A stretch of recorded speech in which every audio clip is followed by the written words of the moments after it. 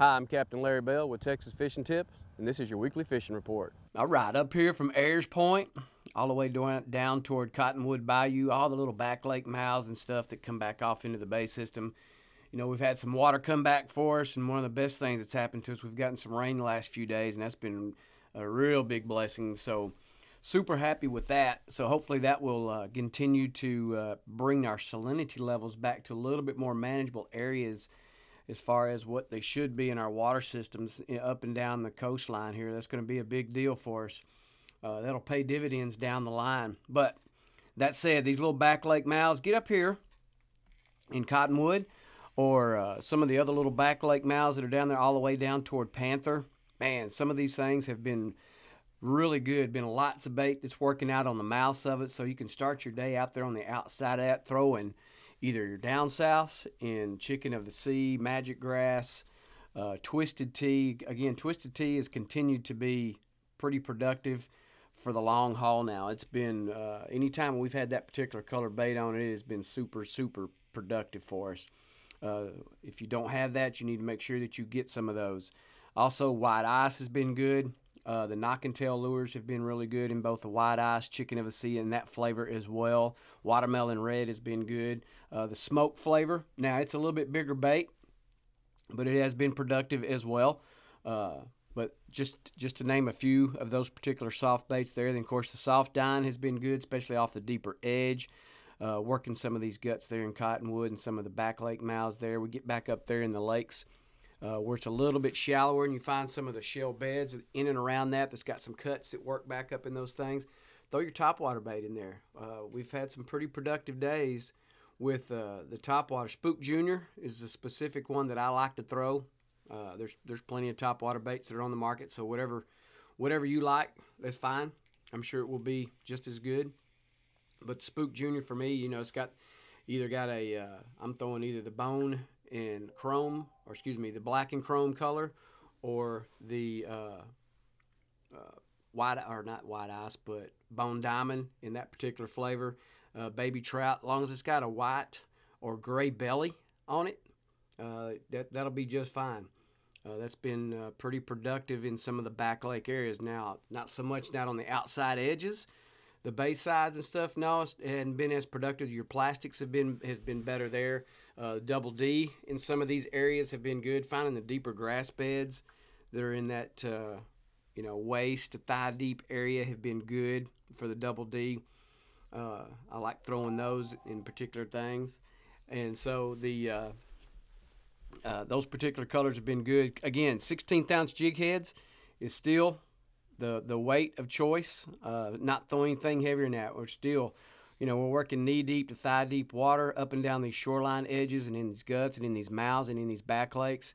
The grass has been very healthy this year, and that's one of the things that's noticing a lot of. The grass is starting to come back up there, and I think that's a direct result from cedar being opened up, and we're getting that fresh seawater from the Gulf coming into that system and starting to really fluctuate that water system really well.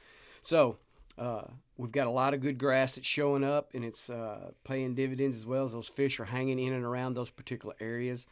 Again, locate your bait. Work your majors and minors in these particular areas.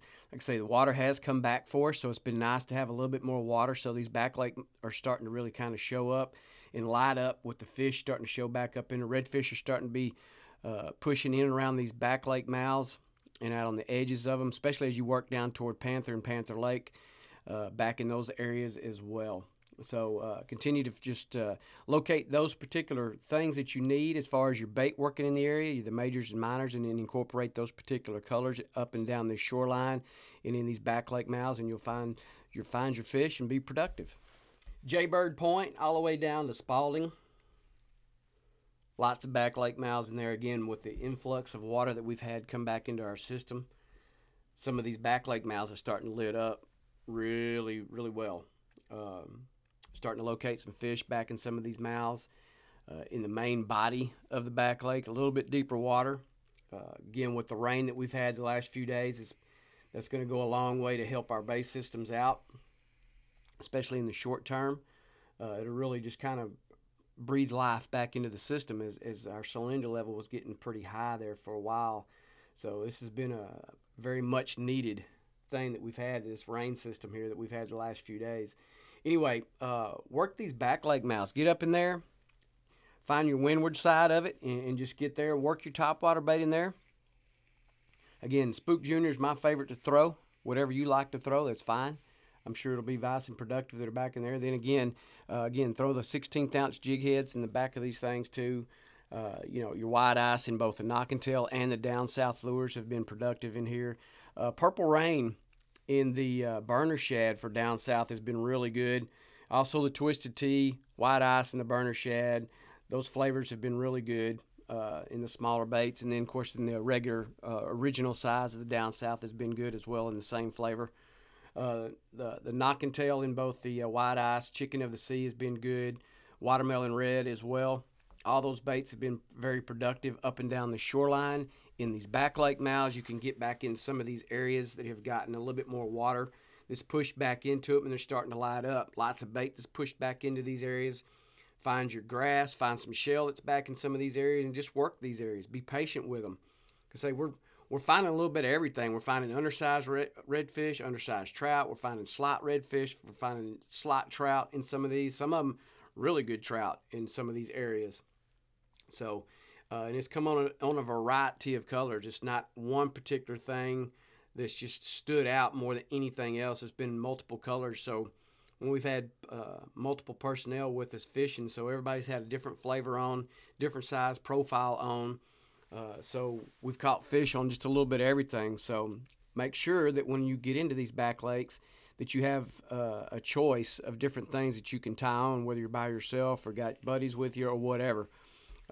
Somebody throws something different every time until you kind of narrow it down just a little bit, and that way you can kind of gauge them and get them zeroed in on what they really want. Again, the majors and minors have played big parts, especially we just got through with the big moon here, so we're on the backside of a full moon. So the full moon bites were exactly when they were, when that moon was rising and that moon was setting. It was very productive during those time frames. In the middle of the day, not so much, at least not for guys and gals that are throwing the artificial baits. It was really tough after that, about an hour or so after that moon had set in the mornings. Now, in the evening times when that moon was starting to rise, we were starting to get our bites again. So, again, during that time frame, that's when I really targeted those particular areas that we wanted to fish and the time frames that we wanted to fish, and they were productive for us. Now, again, we're transitioning away from the full and heading back into transition days or wild card days, if you will. So again, put all different flavored baits in there, profile sizes, and work a little bit of everything in these areas, in the different sizes and profiles and color to see what's going to be working for you. Because again, it's wild card day, so it can kind of be all over the place. Again, with the fluctuation of our water coming in and coming out that we've had with our tides and stuff, there's been some of these back lake mouths have been really good. The guts have been really good. You can get in these areas and wade the mouths of them up to the lakes. It's not too deep to do that, and the bottom's good. You can work those areas. As long as you got bait working those areas, you'll locate some fish. Just continue to work these shoreline edges. Again, incorporate your majors and minors into these areas. Look for your bait, and you'll find your fish. Up in Mission Bay, past North Pass, on the mouth outside of here, we've been working these areas up and down this shoreline on both sides of North Pass and into Mission Bay. You know, a little point that's right in here and around this island. You got a lot of shell that's around that on both sides. It's been holding some trout in there. Now, again, we found a lot of trout that's in here, a lot of undersized trout, so you may have to go through 10 or 12 of those suckers before you find a solid one to get in there, but they are there. Again, main things that we've been throwing here, throwing 16th ounce jig heads. Both down south lures and the knock and tail lures have both been very productive for us. In down south, the Twisted Tea, white ice, magic grass, in those particular flavors. For that in both the burner and original sizes, because again, we just came off the full moon, so the profile sizes needed to be a little bit smaller. Hadn't been super productive on the super models or the bigger models, but ever so often you can get one of those and be productive. But the main things that's been throwing is the burner and the original size in both of those, in both the knock and tail and the down south. Also in this particular area, you've been throwing the double D around this and around that shell. Been working that or off those edges of that, the deeper edges of the shell. Again, when you get up in here in the Mission Bay, in this particular areas up here around the mouth and on these edges like this, it is weightable, soft in some areas, but as you can continue to push down the sides and down toward the back on this, especially on the right hand side, it gets really soft. So you want to stay in the boat and just kind of work your trolling motor, if you will, or drift it. All these areas in here we're locating fish just scattered out, nothing just super consistent, but you know, you can work through it, make several drifts through here, and you can locate some fish in here. You'll pull some out. On some drifts you'll have some fish, other drifts you will not. Now as you get back to the back and get around the river where it comes into it, those back lakes or those back areas back there, again with some fluctuation of water, been able to get in some of those areas and found some redfish that are back in some of those you know, topwater baits.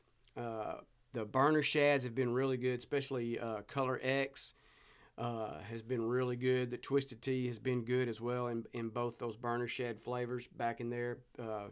Purple Rain has been good as well. White Ice. Those 4 flavors right there in the burner shads have been very productive, especially in this back shoreline there close to the Mission River that comes into it. Now you can wade that area back there. You can get into Mission Bay and in the very back there, and you can wade that shoreline. It's very wadeable, very manageable to that. You can handle that back there. That's not a problem at all. It's pretty firm for the most part. You've got scattered shell back there. Again, good grass back in there. We've located some fish, some scattered trout that have been pretty good size, decent size, at least in the slot. Scattered redfish back on that shoreline, and especially back up in the creek mouths and off some of the back bays that are off the edge of that creek that comes into there. We've located some redfish in there. Again, that water levels have to be right for you. I guess you just got really a super skinny boat that you can get back in there and just float it, run your trolling motor, just kind of work the edges. Of course, if you got a tower boat, I know some of the tower boat guys that I've talked to have done pretty well back in these areas as well, locating some fish. Continue to work these areas, continue to work your majors and minors into these areas on both sides of Mission Bay. You know, you got the lake that's back there. You can get back into that area. It's been holding some fish. So just take your time, work lots of different areas in there. Like I say, if you get back up in there, you'll locate some fish. You just got to be patient with it. You have to go through some smaller trout before you'll find some better trout. But you're catching some fish, and there's fish that are holding back in here, and that's a good thing. Again, with the influctuation of our water, that's been very helpful to us. Again, with the rain that we've had, it's going to pay dividends down the road for us as well, if not in the short term as well, but especially down the road, as it's going to help that systems out tremendously in both Copano and up there in Mission Bay area and all our estuaries in and around the Aransas Bay area. So, again, you know, knock and tell in both the White Ice, Chicken of the Sea, Watermelon Red have all been good in both the down south Twisted Tea, White Ice, Purple Rain. All those flavors have been good. Incorporate a little bit of pink. It's in there. Victoria's Secret has been good. In a little bit more of the dirtier off-color water, especially back in here in Mission, has been pretty good bait. So if you have that particular color, tie it on, throw it. You'll be pleasantly surprised how that will be productive for you. Again, locate your bait, working in and around these areas back here. Be patient with those particular areas, and you'll locate your fish. Watching. I'm Captain Larry Bell.